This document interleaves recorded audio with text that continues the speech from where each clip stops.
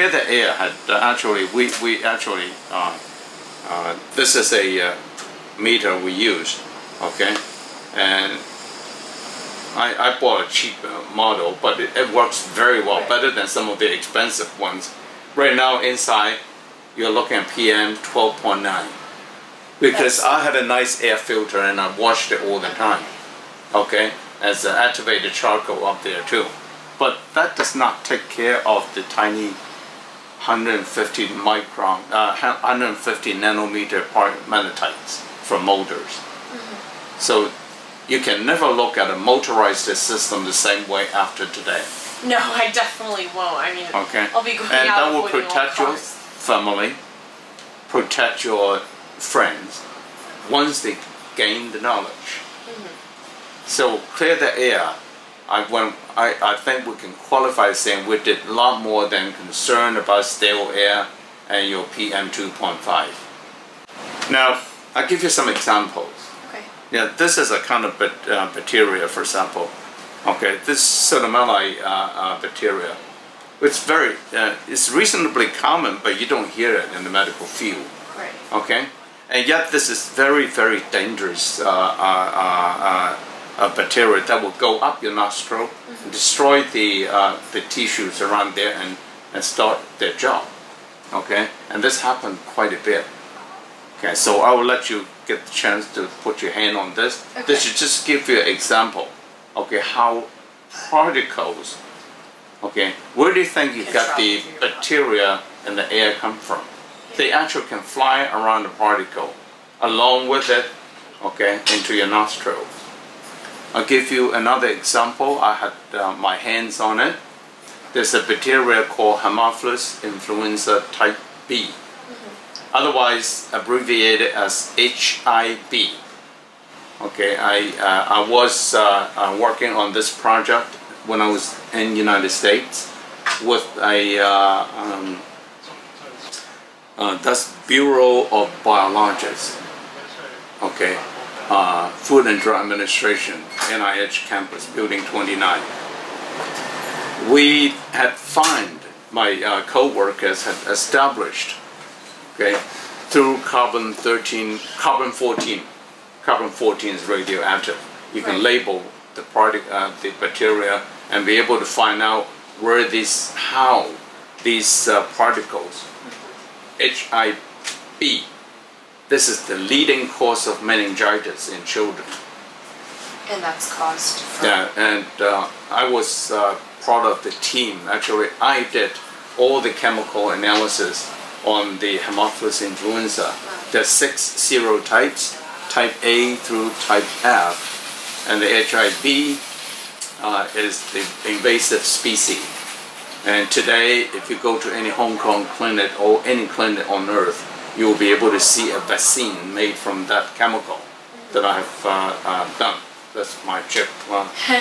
And this particular particle demonstrated unequivocally that one of the pathway into our nervous meninge, which is the membrane surrounding your brain and your CNS, central nervous system. You know there's a membrane there. Right, yes. Okay? And this membrane can get inflamed through the upper, right underneath your nose and directly into your membrane. These things will just go in. And I showed you earlier that the 2 ways you can go in there. Okay? And these are real. You can demonstrate it. These particles are very small. These are bacteria. And yet this air, okay, this little magnetite can do the same thing. They're not bacteria, but they can go up into your brain, okay, and locate there. You will see. Let me demonstrate this way. Let's say this is a nerve system. This is a nerve, right? This is another we call a neuron. Okay, part of the thing about the brain. This is another neuron. The 2 of them have to communicate with each other. Right. Between these communication dendrite, okay, this little hand, they have to handshake through chemicals. And you get this millions, hundreds, thousands of particles that are little magnetite blocking them. No wonder people get Alzheimer's disease. This is absolutely the last thing you wanted to know. So, but it blocks the chemical But reactions. well, there will more work need to be done. Okay. But intuitively, you know this is dangerous.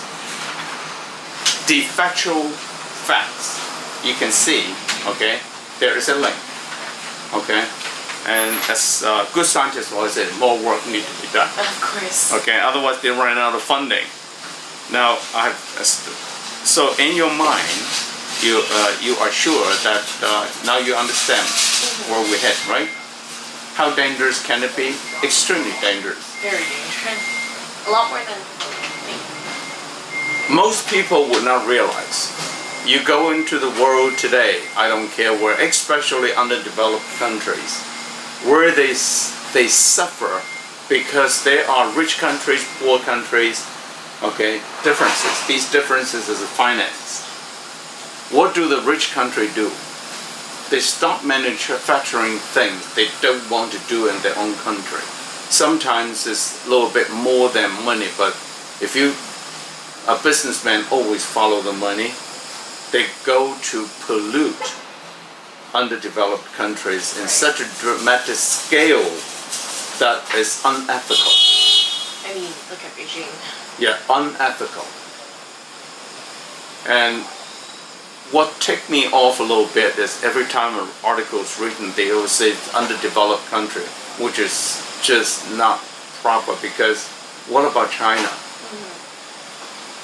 What about Indonesia? They're different scale. Now they're turning towards Vietnam. Okay, and I'm sure the pollution index is not so forgiving there. Okay, all this behavior without a scrubbing system. Do we need to go far? Do we need to go far to see what's going on in terms of pollution? No. I can tell you a close-by example. If I carry this meter and walk into the park, which is right up here, okay, we call the Kowloon Park. In Chinese, called Kowloon Gongyun. Okay, and you go to the McDonald's there. Yes. I brought this issue up with the Secretary of Environment, okay, earlier this year, when they had one of those meetings to celebrate their success. Okay, I told them, this is unforgivable. This is something you can't just leave it, let it go. Lo and behold, after 2 weeks later, I found the air over there cleaner.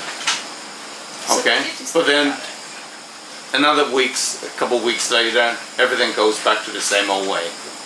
Well, what did they do to? I don't know. I don't know what happened behind it, but I went there and checked. Okay, the problem is there are a lot of little kids that came out from swimming. Okay, going by that hallway there where McDonald's is located, and that air, that exhaust oil particle that come out from that kitchen oozes right into the proximity. Okay, so PM, when you measure the air particles, you ask yourself, what are we smelling? Sometimes you see them, sometimes you don't. But what are these particles? If you think of this again, okay, this is outrageous. Because oil subjected to high temperature, such as those that's made for making your French fries. Some of the oil, especially vegetable oil, okay, I don't have the chemical composition of palm oil they use. Presumably it's not 100% saturated fat. Likely there was some unsaturated fat. Unsaturated fat on the oxidation will produce a cancer-causing chemical. It's called HNE, 4-hydroxynonenal. It's in the article, right? And this 4-hydroxynonenal particle that flies around with the air, oil droplets, it will cause cancer. And kids are just walking through. It will cause cancer, and they do it all the time. Now people wonder why You know, I eat well, I've been careful all my life. How can you be careful when you were surrounded with it? Right. Rich or poor, healthy or unhealthy? You might very well be the unlucky one.